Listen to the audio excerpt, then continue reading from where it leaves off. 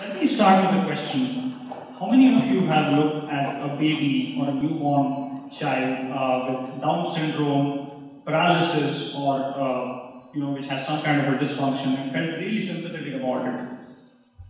Thank you. So it makes you wonder, right, that what are these defects which occur at such a nascent stage in life, and why can't they be rectified before birth, right? Well, that's exactly what we are working on in collaboration with Children's Hospital.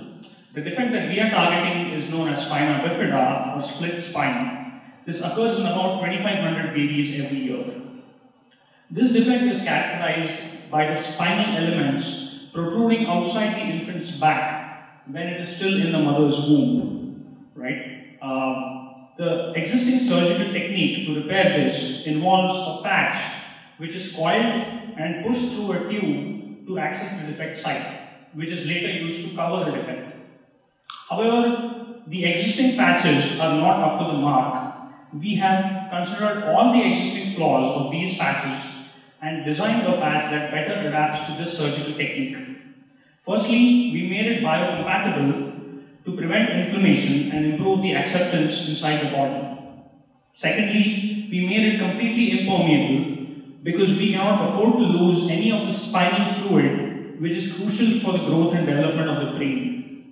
Next, we made it biodegradable so that it degrades or disintegrates inside the body over time.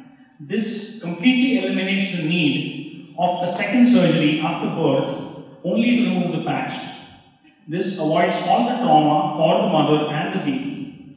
Lastly, and most importantly, we made the patch self-expanding. When the patch is coiled and pushed through the tube, as it reaches the defect site, the body temperature triggers the patch to self-expand. This drastically reduces the time and the difficulty level of the surgery because the surgeons do not need to then use surgical instruments while looking into camera to expand the patch.